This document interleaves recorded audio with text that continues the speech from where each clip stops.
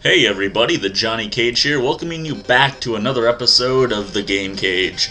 Today we're playing a game that I actually haven't spent some time with, but I really love it a lot, and it's not really a linear game, so it'd be hard to do an LP of it, so I figured I'd show it on the show. Why the heck not? We are playing River City Ransom today, and from the get-go you choose one or two players, message speed, slow, normal, or fast, as well as skill level being novice or advanced. I hold your city captive and Ryan's girlfriend hostage. With my gangs of students and evil bosses, nobody can stop me now. Meet my demands or else. P.S. Alex and Ryan, if you interfere, they'll be in for the fight of your lives. Slick.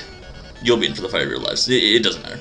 Alright, so the idea is that we're trying to get the guy's girlfriend back. And this is the title screen, made by Technos of Japan. And here we go. Just start you right off. The controls, very basic. B kicks, A punches, and if you double tap forward, you can do a sprint, which is really neat. Throughout the game, you'll be collecting money from these guys that you can beat down with weapons or your fists or feet. And they will say something hilarious like barf, or something that just doesn't really make any sense, it's kind of out of place. Up at the top you have your health. If you hit select, it will bring up the amount of money you have, which will come into play later on. But right now, just gonna do some basic, beating down some bad guys. Slick has got lots of students and evil bosses at his disposal, and we're about to take care of business. So the beginning is very simple. It leans you into the game nice and easy, lets you grab some money, and go beat up some enemies. Although, there is a level up system to this game, of sorts, that I'll be getting to very shortly, as soon as we make it to the, I guess you might call it a rest area. Ooh, guy with a trash can. Look out for that.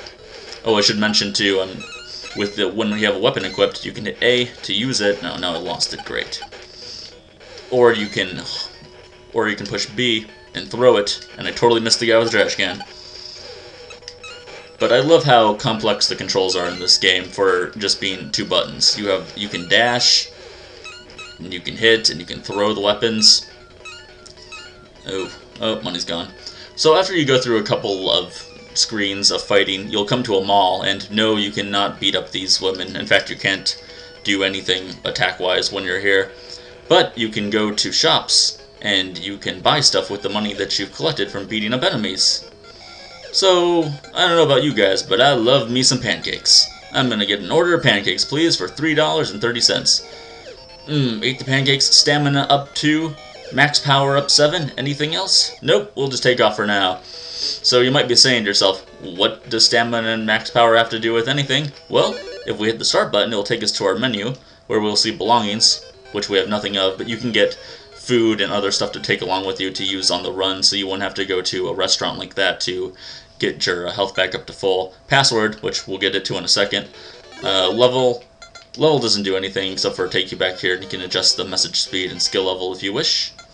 Status. Now this is what the game is all about here. If you want a really customizable RPG type of game for the NES, look no further than this. You can increase all of these stats as much as you want, or I believe the cap is like 164. It's kind of an arbitrary, strange number, but you can get these up really high. A lot of them speak for themselves, as you can tell.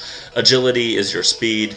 Willpower is your ability to get up after you take a beating. You may have noticed the health bar up at the top. Even when that health bar becomes depleted, you can still get up if you have enough willpower. Stamina is the amount of health that you have right now. Max power is your max health. So that pretty much takes care of all that. And you eat a variety of different foods to increase those stats. And kind of the difficult part of the game is figuring out what to eat to increase whichever stat you want. And I did not show the password, and oh man, talk about long passwords in video games. Oh, but when you consider all of the stat increases that you can have, because this memorizes exactly how far you are in the game, how many bosses you have, what equipment and items you have on you, and how your stats are laid out. And it's not both of those, by the way. It's only the one on the left side. If you were playing with a second player, then that set of 3 lines on the right-hand side would be for the second player. So, as you can see there, 1, 2, 3, 4, 5, 6, 7, 8, 9, 10, 11, 33 characters in total for a password. Pretty ridiculous. But I guess the upside to this is that the game itself, even if you've never ever played this before, should only take you about 4 hours to beat. So you could beat it in one sitting if you wanted to. Well, let's do a little bit of leveling up. And while I do some leveling up, I should mention that this game was made by Technos. And for those of you unfamiliar with Technos, they created a game that you might know a little bit better called Double Dragon. Now, to be fair, this actually all started back in 1987 when Technos came out with a game called Renegade, which was kind of the precursor to all these beat-em-up games that you have for the NES, which I guess there aren't a ton of beat-em-up games for the NES. Started with that, and then they started making these Kunio-kun games. You may have noticed these characters, they look a little similar. That's because they've been in other games by Technos, in particular Crash and the Boys and Super Dodgeball, to name a couple. And this game came out in January of 1990, which was actually a month before, or a month after Double Dragon 2 came out.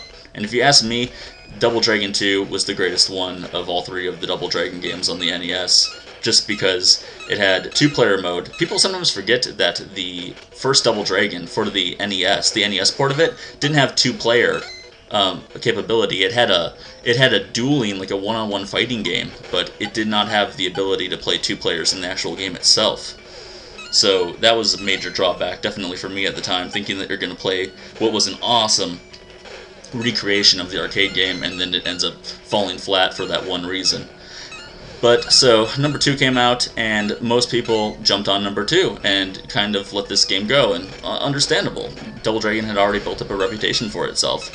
Eventually this game was brought over to the Game Boy Advance. I want to say it was like around 2004 maybe, but I don't know if it had as much popularity there as it could have had, and I think this game has picked up something of a cult following nowadays. In fact, it goes for about 25 to 30 bucks if you buy it retail. Let's see what the sushi guys got, huh? Cheaper sushi, please. I love me some octopus. Not just because I like octopus, but because it also raises my weapon stat. And I love using weapons. Stamina up, max power. Most items in the game will increase your stamina and max power. You also see a lot of them that increase your willpower. Let's go for something really expensive, shall we? Give me the expensive sushi. It's the most expensive you got. Oh my gosh, $28 for swordfish? Why not? Let's splurge a little bit, huh? By the way, at this point in the game, you get about 50 to 75 cents per enemy you kill. You should know. Punch increased by 4. Awesome. I do like punching. Throw increased by 4. Strength up 4. Willpower up 5. Stamina up 3. Max power up 21. That is a doozy. I gotta say, that's actually pretty awesome. Most things, especially cheaper things, will only increase like one stat by 1 point and maybe give you back some stamina, maybe increase max power on average. That's probably what will take you the longest in the game, is not just the fighting and collecting money, but figuring out what stat you want to increase and what you need to buy to increase that stat. Over here, we have a bookstore. This is another cool part about this game. These are all very expensive, but this lets you do superpower moves, kind of like Hadouken style, or that, you know, what Billy and Jimmy Lee do, that crazy spin around in the air kick move, the dragon feet. Get it? Get it? Double dragon? Huh? But there's that. Later on, there's a sauna where you get to see some of Alex's nice 8-bit butt. Oh yeah. And as you progress through the game, you'll notice that the enemies, well, you can go into enemy territory and fight people at their particular high schools. Oh gosh, as I get brutally beat up by these guys.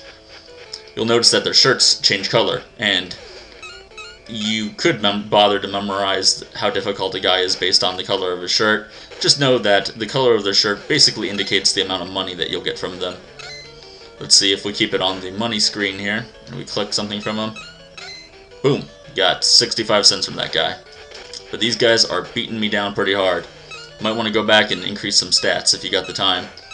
I wouldn't advise buying that swordfish right off the bat, that's for sure. But as you can see here, pretty fun game. Really fun with 2 players, especially if you have an afternoon to spend. Ooh, yellow shirt guy. Ooh, their blocking's getting better.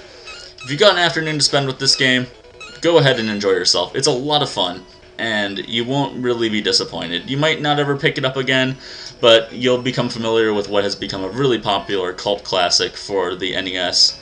So I think that just about does it for this episode of the Game Cage, guys. Thank you so much for watching. Next time, I will get back to my roots and be playing a game that I have never ever played before. So if you guys have any suggestions, please feel free to leave them in the comments below. I greatly appreciate it. And I will talk to you guys next time. Later on, everyone.